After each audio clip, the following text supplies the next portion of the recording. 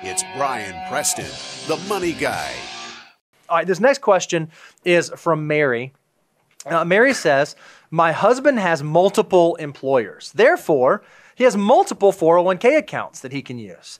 How do you evaluate which one is the best account to use and to max out? So you got a bunch of different options. How do you know which one you should use? Should you just use one? Should you do all of them? Are there things to consider if you go that route? How do you navigate that?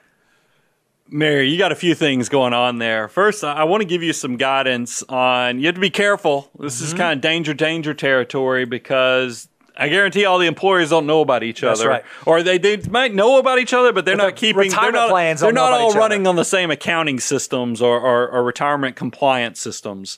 And I think you understand this, Mary, because you're asking the question. There's what's called 415 limits, meaning that your husband can only contribute up to the maximum contribution per year across all plans. That's right. And like I said, they don't know about each other. So he could put 19.5 in this one. He put 19.5 in this one, and everybody's going to feel like this is hunky-dory and this is A-OK. Until you go to do your taxes and your tax preparers go back, what have you done? Because you've exceeded the 415 limits. So let's talk about this. First of all, if you've got 3 employers, let's rank them. Let's look at all their plans and say, hey, who's got the best access to investments? Who's got the lowest cost options? Who has the least amount of like administrative fees, advisor fees? Let's figure out who's got the best stuff going on and rank them 1, 2, and 3.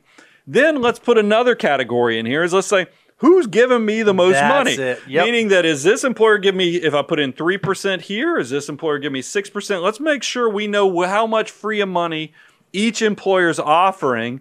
And then once you know what each employer is offering you in free money, you can kind of create your own decision matrix where you completely respect that free money. Because look, guys, when we do the financial order of operations, look at the first 3 steps here. This is if you go to moneyguy.com/resources, step 1, deductibles covered. That's just to make sure you keep your financial life out of the ditch.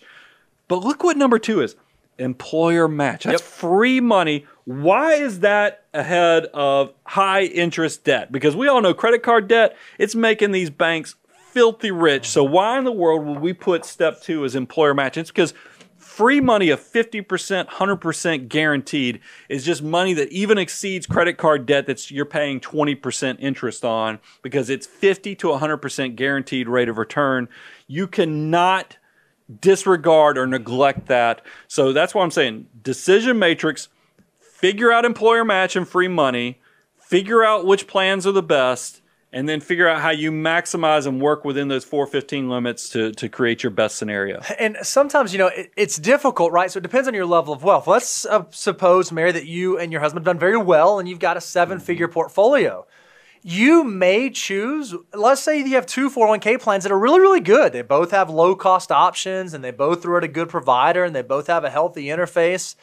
But you may look at your outside assets and say, man, in my taxable account and in my Roth accounts and in my other account, I have really great equity options, but I don't really have any good fixed income options. Yeah. You might make the decision as to which 401k to use based on which one better completes the portfolio you're trying to construct. This one might have really, really good fixed income options, so I'm going to use this one. Or maybe this one has really, really good equity options, so I'm going to use that because I can get my fixed income elsewhere. I think you're right, Brian. It's kind of this 3 or 4-step process to analyze it. And then figure out which, just like your thumbprint, is perfect for your unique financial situation and circumstance.